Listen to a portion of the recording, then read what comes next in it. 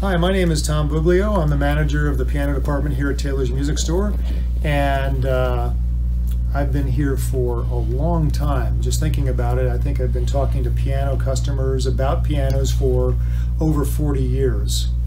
And one of the questions that I hear most often is it best to go with a traditional piano or a digital piano in looking for a piano for your family or for yourself? And in all honesty, they're both great choices. And we carry a piano company that specializes in making just traditional pianos and digital pianos and nothing else. And they're considered to be one of the leaders in the field, and that's the Kawai Piano Company. So we're going to show off an intermediate level traditional piano that Kawai manufactures, as well as an intermediate level digital piano, and compare and contrast the benefits of both to help you make an informed decision for your family. I'm going to start with the Kawai K200 model, which is a 45-inch tall studio pianos. Now, all pianos are the same length because they all have 88 keys. They differ in height, and that's a way to differentiate the terms for vertical pianos. The very shortest ones, about 3 feet tall, are called spinets, which are no longer made today. Consoles range from 40 to 43 inches tall.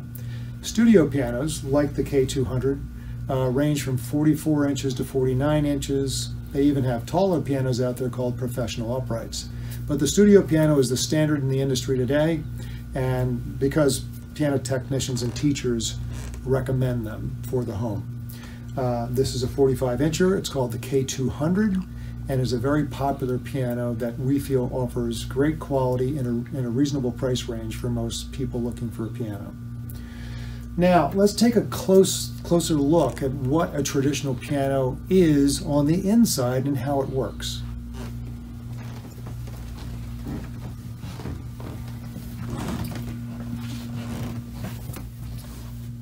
A piano essentially is a harp with over 200 strings strung and tightened by these tuning pins. This is the iron cast plate, and you can see all these strings.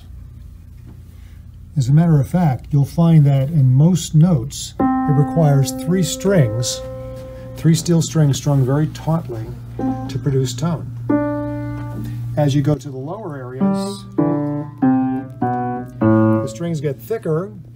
You'll notice that there's some with 2 strings, and then even in the lowest area, they get very fat and you only need 1 single string. So the harp itself has to be strung on a very, very strong back so that it's going to be secure enough to hold a tune with tremendous tension. So all piano companies that build a piano that are built to last a long time make a very, very strong back, because there's a very sensitive area behind the harp that is essential for producing tone, and that's called the soundboard. Let's take a look right here. Hear that echo? That's the soundboard of a piano. That's the piece of wood that's slightly curved behind the harp. It's called the speaker of the piano, and that's usually built of sensitive spruce wood in the very best pianos, like Kawai, which uses high quality solid spruce wood, as all the great pianos do for helping produce their tone. But that's what makes a piano unique too, because there's no 2 pieces of wood that are exactly alike. So every piano has its own personality. And even though Kawai does a great job with consistency, you'll find that there's going to be slight differences from one piano to another, even if they're exactly the same model. So that's one of the unique differences between an acoustic piano and a digital piano, where they're all exactly the same. So let's talk about the pros and cons of owning a traditional piano like this.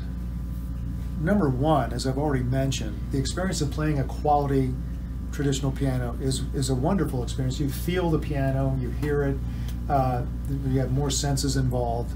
It's just kind of an organic experience and very enjoyable to play a beautiful sounding traditional piano. The action, all the moving parts, transfer your touch better on a traditional piano versus a digital piano today. So if you have a quality traditional piano, and I emphasize the word quality because there's a lot of mediocre pianos out there, then your piano experience will be better on a traditional piano. And that's why all teachers would like to see their students eventually get to the point where they're owning something like this Kawai Studio. In addition to that, the cabinets are made of real wood. You can see that better on this mahogany piano, so you can certainly add a nice piece of furniture to your home for many years. The longevity of a traditional piano is terrific. You can have a piano that lasts 50 to 75 years giving you good service, and it can become the family heirloom piano as long as you take good care of it. Those are nice benefits. However, there are some drawbacks too. A traditional piano must be tuned on a regular basis. We recommend twice a year. In addition to that, sometimes you have to fix sticky keys, sometimes the moving parts get out of place, sometimes you have to do action regulation. So there's a lot more maintenance on a piano like this. You're also limited as to where you can put it in your home. You can't put it near a heat source of any kind. So you have to find a good spot for it that's going to protect the piano.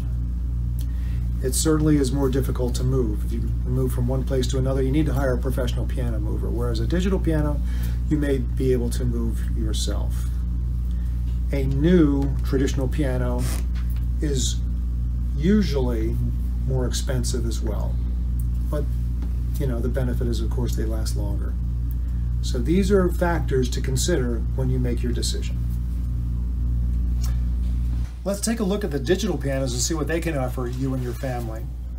Today's digital piano has incredible realism in terms of tone and touch, and we feel that the Kawai digital piano is a cut above. They certainly have the benefit of making traditional pianos, as you know, and so they have a great model to try to model themselves after. Kawai has been building digital pianos for 30 years, and with their piano know-how, we think the tone and touch is remarkably realistic. The tone is the digitally sampled or recorded sound of their very best grand piano, and they actually surround a grand piano with microphones and record every single note at varying different volume levels with high quality technology. Let's listen.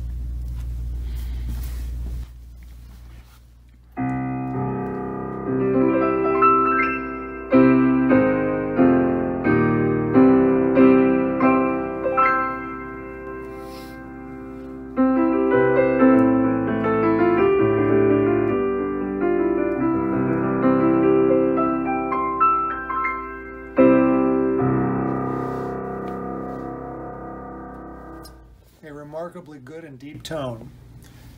Even though this is not their most expensive piano, it has a great sound system. It has 100 watts of power with 4 speakers, and they use high quality Japanese Onkyo speakers to help produce a very realistic tone.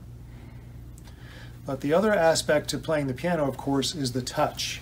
And we think Kawai is the leader in the field in giving you a realistic touch. Let's take a look at their key action. The key action on the inside of this piano is actually a wooden key action. This is a good model for you to show what it's like. So first of all, their best pianos have been making wooden key actions for over 25 years. And wooden keys are important because that's what you have on a traditional piano as compared to just an all plastic key. You have much more substance and more control with a wooden key. The way the action works is the back of it strikes up, which is similar if you look to an actual grand piano action. So this is modeled after a grand piano, not the upright piano that we played earlier. A grand piano also strikes up from the back. We've had many good musicians come in and play the Kawai wooden key action, and people who in many cases don't like digital pianos feel the Kawai piano action is a fine piano to practice on. Certainly good enough for most families' needs. Let's look at one of the big benefits that digital pianos have over traditional pianos. Multiple great sounds to play with. For example, if you want to change the mellowness or brightness of your piano, just change the piano voice.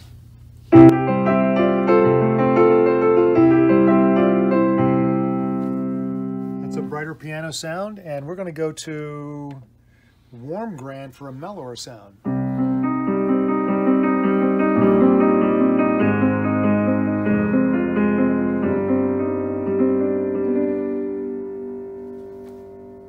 How about a nice electric piano for that Billy Joel sound?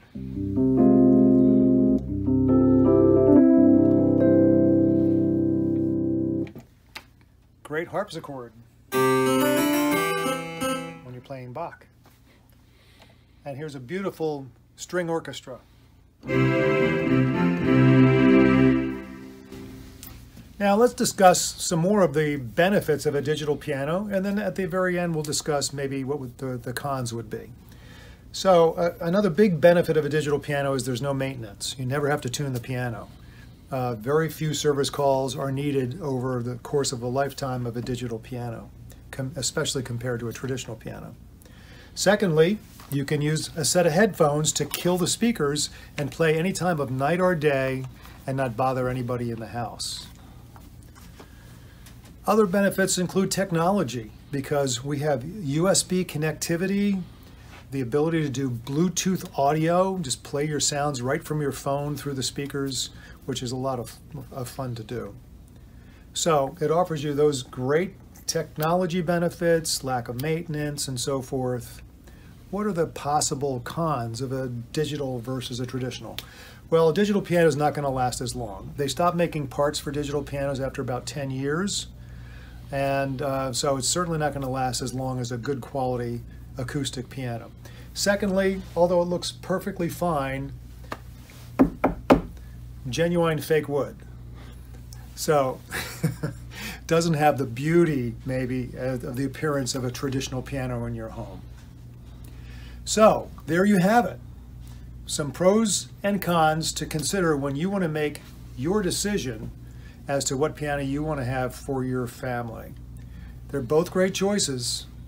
So I recommend that you come up, give us a call and make an appointment. We can take a look at the instruments closer so you can make an educated decision for yourself. Give me a call at 610-696-1812, extension 115, or email me at tom@taylorsmusic.com, and we'll be happy to make an appointment for either a video demo or for you to come in and see them in person for yourself, which I highly recommend. Thanks.